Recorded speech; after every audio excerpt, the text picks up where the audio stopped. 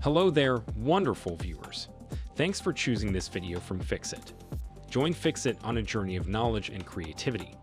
Today, I will show you how to turn off Raise to Wake on iPhone. Remember to subscribe and click the bell icon so you don't miss any Fixit magic. Let's get started.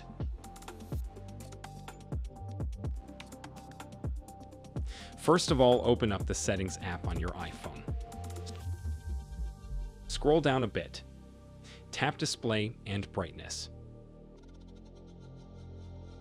Once you are on this page, scroll down to the bottom and you'll see an option called Raise to Wake, which is enabled. So if you want to turn off the Raise to Wake feature on your iPhone, simply toggle this off. Now you've successfully disabled the Raise to Wake feature on your iPhone. Did this video help you? Comment below if I fixed your problem.